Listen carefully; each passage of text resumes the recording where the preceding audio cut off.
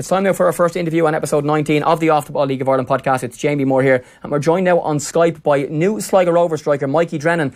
Mikey, how are you? Yeah, I'm good, thanks. Mikey, thanks so much for having a chat with us.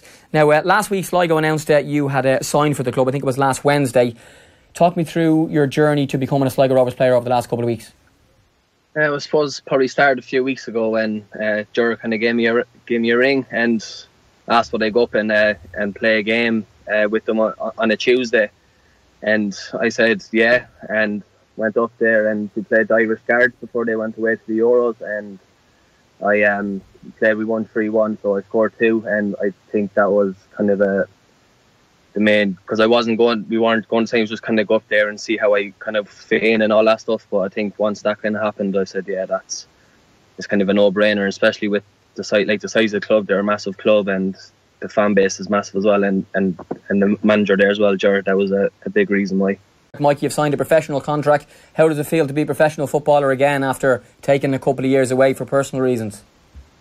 Feels very good, and especially to be back doing what I love. And I suppose I did lose that love for the game kind of for a few years, and I'm just delighted to be back now. I feel like I'm more mature. I know how to deal with things better, and I think that's a major part of why I wanted to back. I wanted to be that 100%. I didn't want to be 90% or 85 or anything like that. I wanted to be 100% committed to the club and for the players. It wouldn't be fair on the manager or the club or fans or players or anything like that if it was 90%. I want to be 100% to make sure I can contribute to Sligo going there. I want to go there and I want to win trophies. I want to win. I want to score goals. That's my ambition. I'm an ambitious player, so that's hoping that's going to happen for this year and then maybe next year then again. Yeah, Mikey, just in terms of your background, for those who aren't fully aware, you signed for Aston Villa as a teenager. You spent a number of years there, played in the Next Gen series, which is an international, effectively the Champions League for under 23 players. You had loan spells at Carlisle and Portsmouth, and then in 2015 you came home, you signed for Shamrock Rovers. You were top scorer in that season with 12 goals. You had a taste of League of Ireland football again, and then in May of 2016, after a game between Shamrock Rovers and Bowes, you decided that you needed to step away from the game. Just give us the background into that night. It was at Dalymount Park. Shamrock Rovers, I think, had won the match. You'd been involved in the game and you went outside the dressing room and had to have a cry. Yeah, it was a strange. Like, we beat Bowes, probably it's one of the biggest games of the year. Like, you're playing against your rivals, and we won 4-0, like, and we were fairly impressive. And I remember I just wasn't happy playing the game. It just didn't feel right. Played the whole game, and I don't know, I just went out. I just didn't feel right. I felt in the dressing room like I was just going to kind of cry, and I literally had to walk outside. And the manager that's there now, Stephen Bradley, he actually came out and spoke to me, and it was just, I just wasn't happy. Like, it wouldn't have been fair. I could have stayed there and I could have picked up my wages and I could have just kind of lapsed around and did nothing. But I think the club, Shamrock Rovers, were very good to me at the time and gave me the time I needed to think things through. And at the end of the day, I did it for myself, and I think I benefited from it. I've become a stronger person, and I'm just looking forward to getting back started again and hopefully just start scoring goals. Yeah, I think shortly after that time, Mikey, you gave an interview to one of the websites, and you said that people were asking you, how are you depressed? You're a footballer, you only live life at the top. And I don't want to focus too much about that time, because I want to speak to you about now and what you've been doing, playing for Evergreen and also playing some hurling as well. But there is that assessment by people outside the bubble that football is great, and no matter what happens, if you're in England and you're homesick, or you're in your apartment, or you're not playing and you come home and you're trying to deal with life in England in comparison to life here, that you should just be able to put your head down and get on with it. But that's not always the case. No, it's not. No, that's I think that's the bubble that everyone just thinks, oh, you're over in England, you're only over there 16 cents, but people think you're on 10 grand a week, and they think unrealistic things, and like, how can you not be happy? Like, you have so much money and all that stuff. And as you can see by people that have money and people that have like mental illness and all that, so it doesn't matter how much money you have. Yeah, I'd rather have €100 a week than have 10,000 if I'm not going to be happy. If I'm happy with €100 and at home and all that stuff, then that's the way it is. Like, and I just think that the way people from outside, obviously people that know football and know inside, they'll know the difficulties of it. Obviously, if you're not playing, or if you're stuck in your apartment, or you're doing whatever, you're gambling, or you're everything like that. I just don't think people know the real reasons that, like, kind of inside the football kind of world. Yeah, and you spoke about having to put on a fake smile, Mikey. Tell me about that. I suppose it's just trying to not telling anyone, not letting anyone know that there is wrong, because you need to have that strong mentality when you're in football, not let anyone know that you're hurt or you're weak. And I suppose it's the same in any kind of job, no matter what kind of job you're in. A lot of people will have a kind of fake smile, and then if someone does come out with it, you're taken back by it. But I think you just get good at hiding it.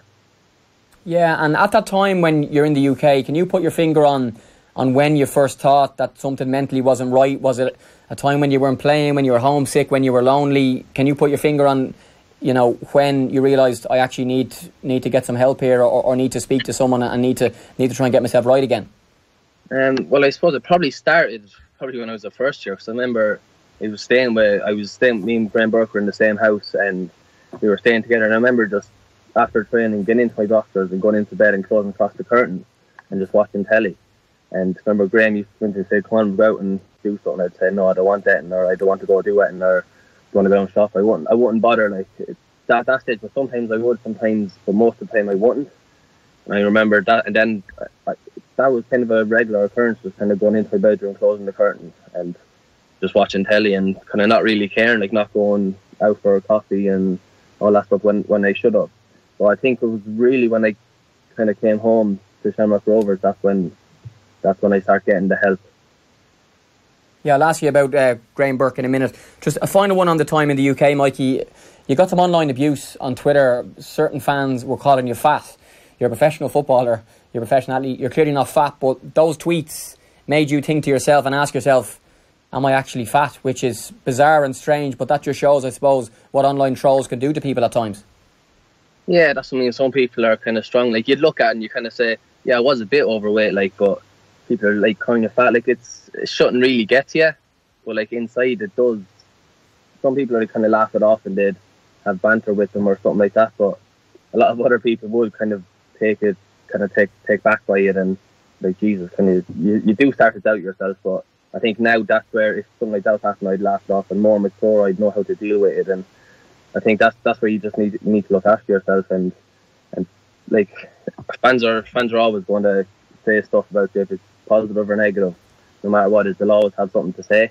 Mikey, at that time, just talk me finally through the help that is available or isn't available to you as a young footballer in England until you've come home via the PFA and the PFAI. What help was there for you then and now, and do you feel there's enough for young people who are going through, whether that be depression or addiction, or they're having a bet, or anything like that? Yeah, well, there is help there, but I don't think enough people actually use it. Like, there should be, I think, for players, I think if they go talk to people, or if it's someone that they trust, a coach or a manager. So I think it probably would be better if there was more probably help there, I think, from that aspect. I just think that it's taking people to come out with for to kind of be more of an issue. Okay, and so you come home, you sign for Shamrock Rovers, you decide in May 2016 that you're going to give football a break. What did you do in that period? I know you got a job working in retail, you played some hurling for your local club, James Stephens GAA, and you also played for Evergreen FC. You came back and you played in an FAI Junior Cup final at the Aviva as well, so you certainly spent the time well to be able to recover mentally, but also you kept yourself ticking over in a sporting sense as well. Yeah, exactly. Yeah, to be fair, it was probably a good year. We played in the FAI Cup final where we got bet, and then I played in the county final then as well with my club, James Stephens, and we lost in the final then as well. But it was good just to kind of be back with your friends and just kind of relax more and enjoy it again. Yeah, and at that time then, when you're in the middle of all of that, when did you think that the League of Ireland was a good option for you again, and how soon did you decide that you wanted to come back? I know you said your phone was ringing, but I think you had offers maybe this time last year and you decided that for whatever reason you weren't ready then, but now you are now. Yeah, I think the 2 years that I have been out, I think I've realised that I do want to give it another go, because I do think I'm a stronger person for it, and that'll help, because mentally I probably wasn't strong enough. But now I think I'm definitely strong enough, and I'm really looking forward to getting back.